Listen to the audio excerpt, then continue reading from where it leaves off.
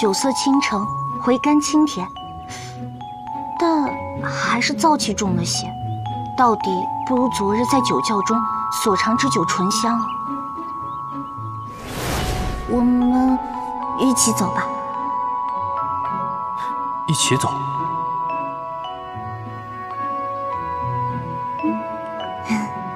你长得真好看。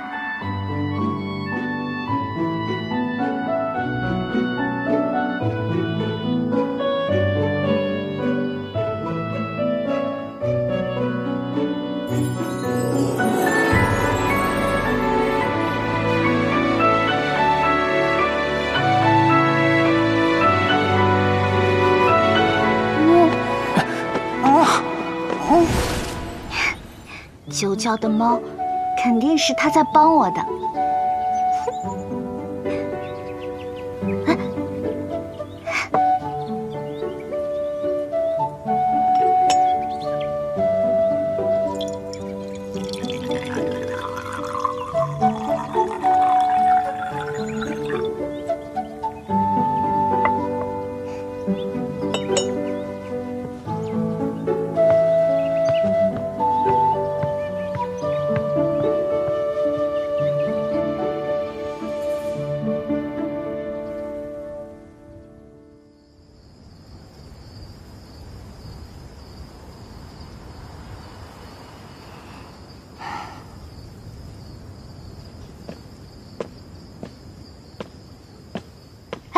你来啦！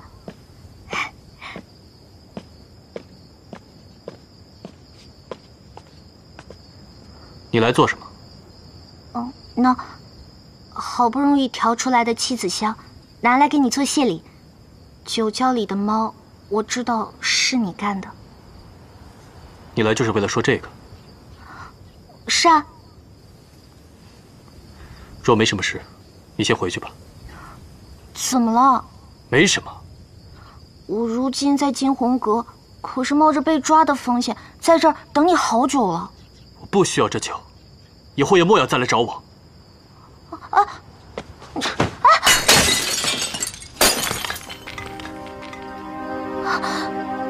你，我好端端来谢你，不领情也罢了，还这样欺负人！闭嘴！我又没惹你，我在院前等你1个时辰才见着你的，你怎能如此不领情？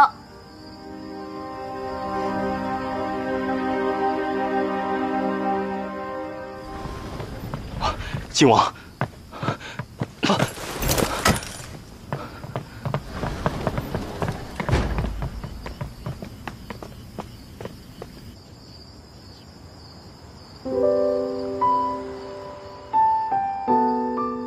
你有什么烦心事吗？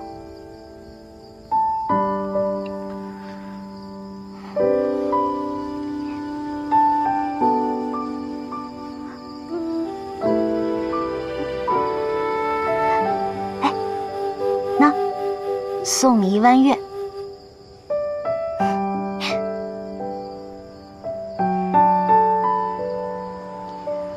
唉，人生不如意十有八九，可不论是苦是甜，日子总得过下去啊。我不知你因何事心烦，只希望这弯月可以替你驱散黑暗，照亮前路。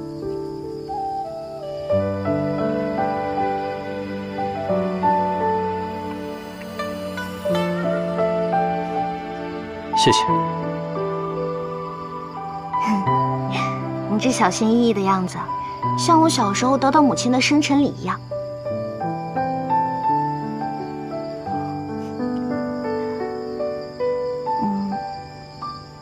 你方才因什么事恼啊？臣等恳请誉王宽恕谨王。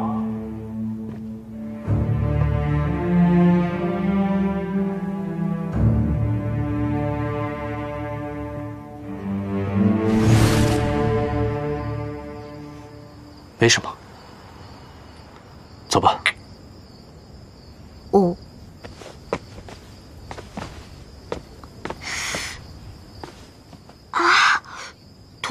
腿麻了。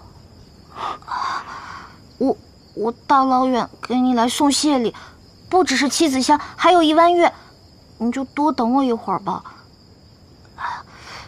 做人总是该怀恩以待，投桃报李的嘛。你，靖王，属下知错，属下没想到风波会波及到您，害您受罚。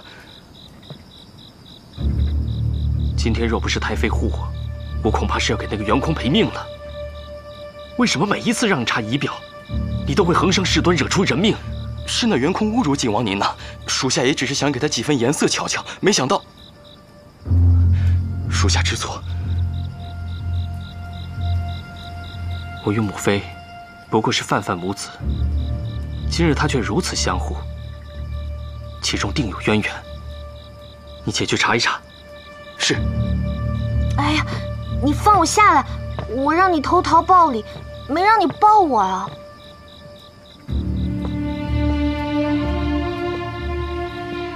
我还没嫌你重呢，你倒挑剔上了。重？你说谁重啊？锦儿，我明明深情如燕的，你着实讨厌。哎，虽说重了些，但还是抱得起的，无妨。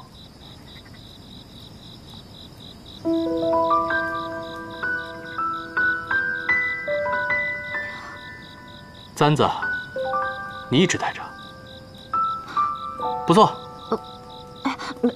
没有，我只是暂时没有别的发簪用。方才不是还伶牙俐齿的吗？怎么突然结巴起来了？还你！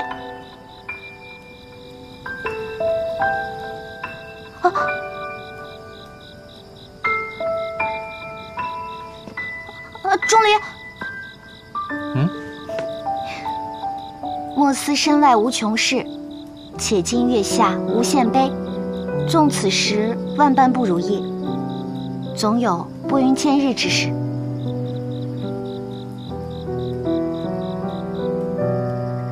好，你要是心头惆怅，就来静红阁找我，别的不敢说，美酒管够。好，只是下次莫要再说我重了。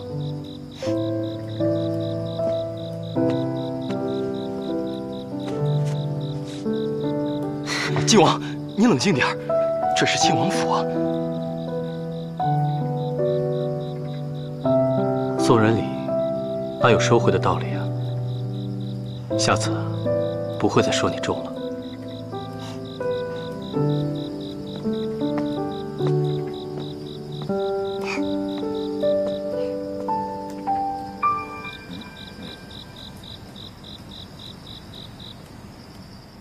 你去查一查，为什么静儿把誉王认成了钟离？